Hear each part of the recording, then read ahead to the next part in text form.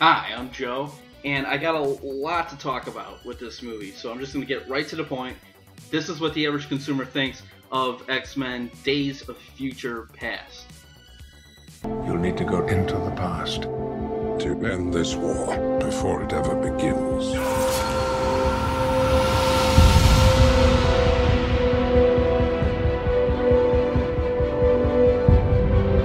Use your power. Bring the X-Men together.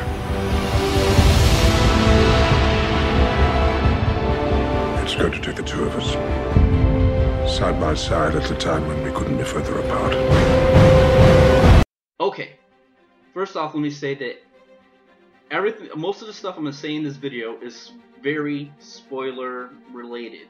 So if you haven't seen this movie, if you're waiting for the DVD, Blu-ray, or whatever, there's going to be a lot of spoilers in this movie. But I'll let you know that I really like this movie. The plot of it is Wolverine has to time travel back to 1973 to stop a chain of events that result in a horrible future. What I liked about this movie is this movie tried to keep together as much as the X-Men lore as they possibly could. The story was well written and well thought out, and the special effects were great. And everything that I didn't like about the movie is very spoiler related, so that's what the average consumer thinks of X-Men Days of Future Past.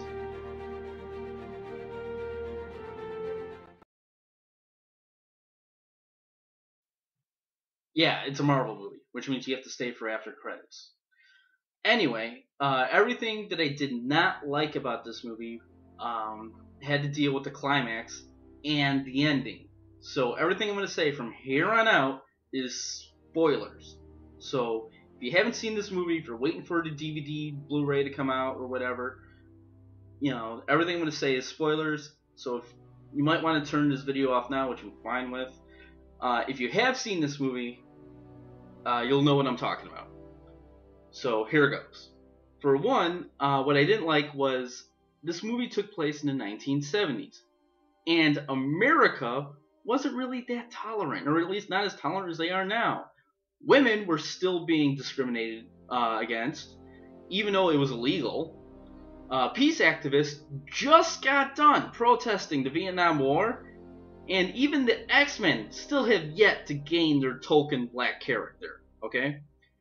But somehow, a little person got to become a major scientist that works with the government. Don't get me wrong, Peter Dinklage is a great actor. He's great in this movie. He's great, you know.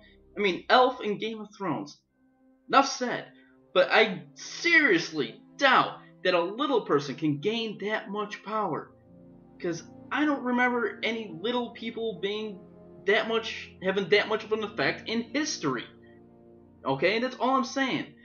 I don't have anything against them, but I'm just saying America did. And it just felt like Peter Dinklage was miscast. They could have gotten anyone else. Also, and then, here's the thing that gets me. Magneto can lift the old Robert Kennedy Memorial Stadium, put it around the White House, pull out a security bunker. But if Mystique doesn't shoot Peter Dinklage, then all is forgiven. No! Even I was perfectly fine with sicking these flying Terminators on these superhero terrorists. They destroyed buildings. You don't just say, oh, you didn't go through and make it worse? Then that's fine. All's forgiven. We'll call it. We'll call it fine. No! Lift it around White House. Kill them! Okay? I don't care if it affects the timeline. They did too much damage. Okay? Next is the ending. And that ending kind of reminded me of another movie.